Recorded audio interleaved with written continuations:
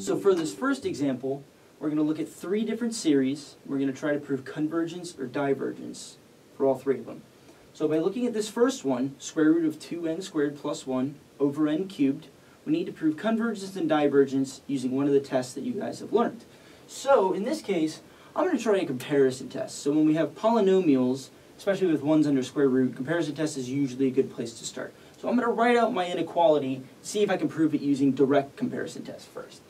So my guess for this series is that it's going to converge. So knowing that, I'm going to assign this as my a sub n, so 2n squared plus 1 over n cubed.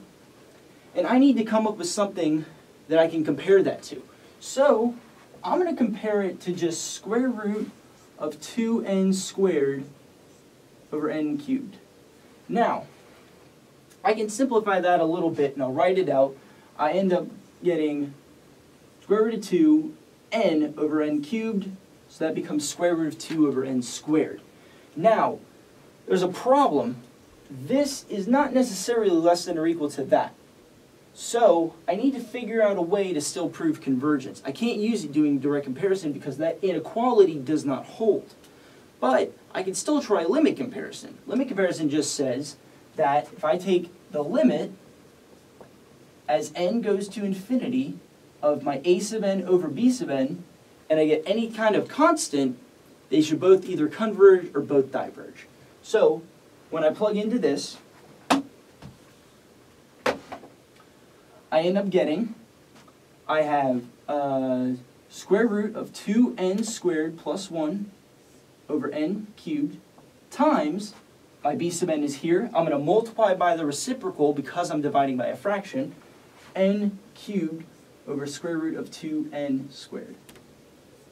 Now those terms will cancel, and if I take the limit of this as n approaches infinity, they're both 1. So this constant doesn't really do anything as n goes to infinity, so therefore all I care about is the leading coefficient. The leading coefficient is square root of 2n squared. This is 2n squared.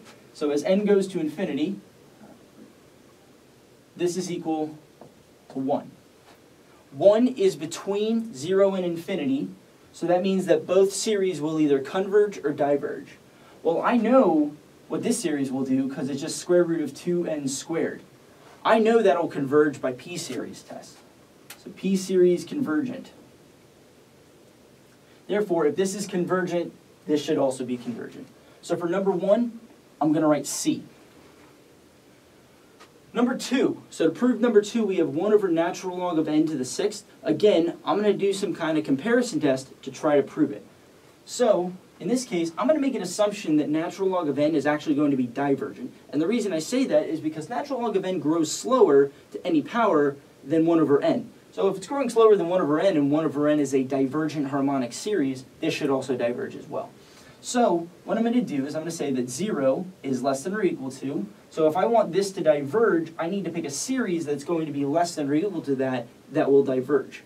So my a sub n I need to pick, and my b sub n will be 1 over natural log of n to the 6th. Okay, now I need to pick something that's representative of that series. A good rule of thumb is that if you have natural log of n to the 6th, or any power, and you want to prove it using a comparison test, compare it to 1 over n to 1 over that power. This inequality should hold, and this series is always divergent according to p-series test. So because this is divergent, this will also diverge. So number 2 is divergent. So this one was convergent by limit comparison. This was divergent by direct comparison. Now we move on to number 3. Number 3, sine of 1 over n to the 5th. Again, I'm going to use a comparison test on this to try to prove it. So sine of 1 over n to the 5th, I'm thinking that it's going to converge because of 1 over n to the 5. So if I want it to converge, I need to pick a series that's going to be bigger than that. Sine. So if I write out sine of 1 over n to the 5, my less than or equal to, the b sub n that I'm going to choose is 1 over n to the 5. So I'm just going to choose whatever's inside. And my reason for doing that is because taking the sine of something should always reduce how much it is, because sine is always bound between -1 and 1. This series is convergent by p-series. Therefore, if that's convergent by p-series, this should also be convergent by p-series. So I end up getting convergent. Convergent, divergent, convergent. So the final answer in the multiple choice is B.